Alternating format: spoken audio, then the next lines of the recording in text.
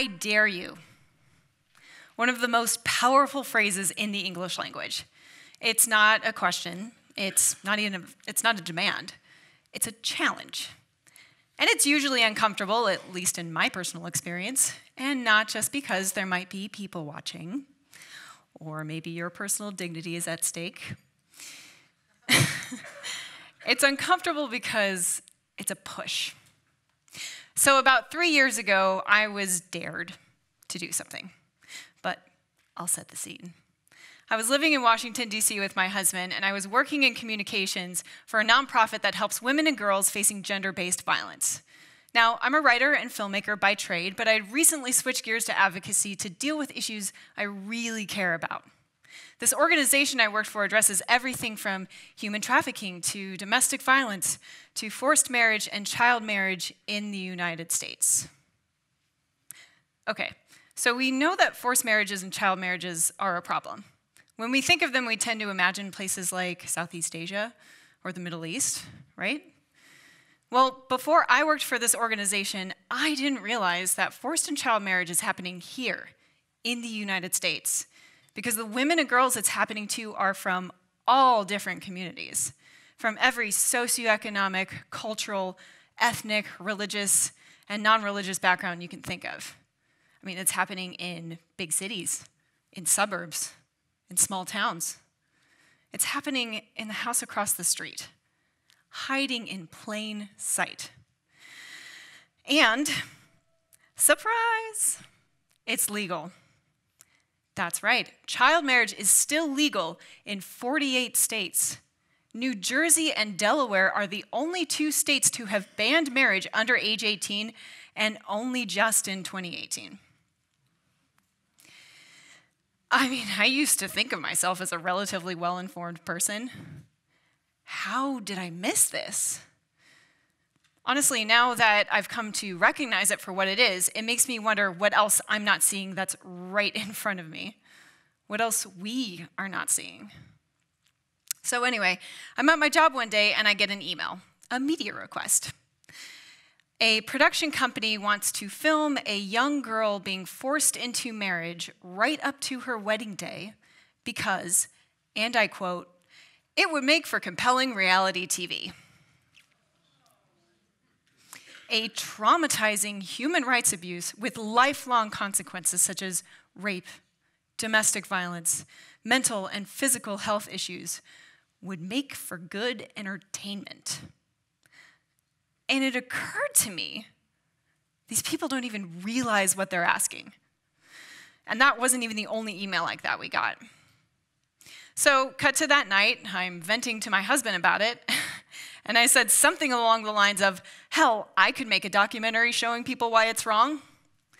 He simply said, "Why don't you?" What I heard was, "I dare you." A challenge.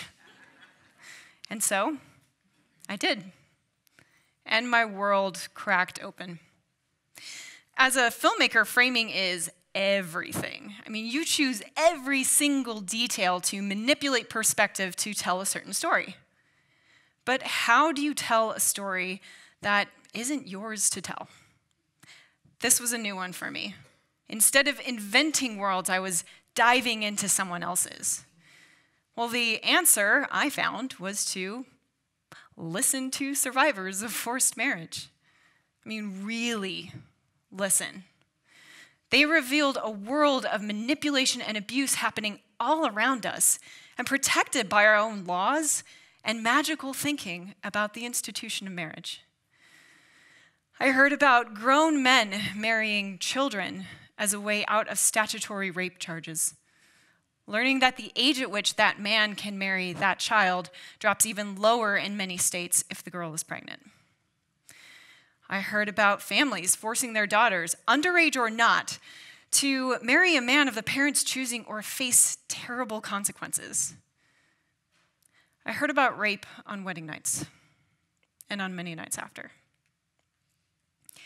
I heard about the violence they experienced at the hands of their husbands and the pain and isolation that came when they begged to get out, asked for help, and were told by their families or communities, You chose him. This is on you. Make it work. I heard the anguish in their voices when, after escaping their own personal hell, rebuilding from nothing, and now advocating to change the laws to protect vulnerable children, they were told closing the loopholes would be really unfair to the 16-year-old girls who feel genuine affection for 50-year-old men. And, well, a lot of 16-year-olds are really mature. And if she's old enough to have sex, she's old enough to get married. These are actual excuses from legislators for why they chose not to end a world-recognized human rights abuse in their state. So, picture a girl. She's 16. She should be thinking about what she wants to be when she grows up. A vet, maybe a programmer. But a grown man has taken advantage of her, abused her, and now she's pregnant. Her family thinks, well, she'll be better off if she's married. The baby will have 2 parents. The father won't go to jail for rape. And now she's 17. While the friends she once had are sending out their college applications, she's stuck at home with the baby. She has no high school degree, no job, no prospects. The welts on her arms from yesterday when she didn't fold the laundry right are still raw. Oh, and she gets her braces off next month. In the eyes of the law, she's still a child, so she can't go to most domestic violence shelters. She'd be considered a runaway. She can't apply for a divorce until she's 18 because contracts with minors are legally voidable with the exception of, you guessed it, marriage. Have you ever heard the term shotgun wedding? Yeah? How about cradle robber? Now, I want you to think about the context in which you heard those phrases. Was it in an article, maybe at a party, or in a tweet? Now, I want you to replace shotgun wedding with forced marriage. Replace cradle robber with pedophile. Feels different, huh? Words have power. Images have power. It's easy to be complacent with parts of our culture. It is hard to dig into the complicated truths they come from. It's confrontational. It's painful. It's also necessary because that's where it starts. To change something, you first have to be able to see it, have to be able to call it by its name. What you do beyond that, that's up to you. Making this documentary opened my eyes to the truth about forced and child marriage in the United States, that it hides in plain sight, that we have trouble understanding it, and an even harder time simply calling it what it is. Marriage is not a magical fix-all. It does not transform children into responsible adults with fully formed brains and the ability to protect themselves. And it does not transform abusers into loving partners. When a form of violence becomes a punchline to a joke, we're all complicit in validating it.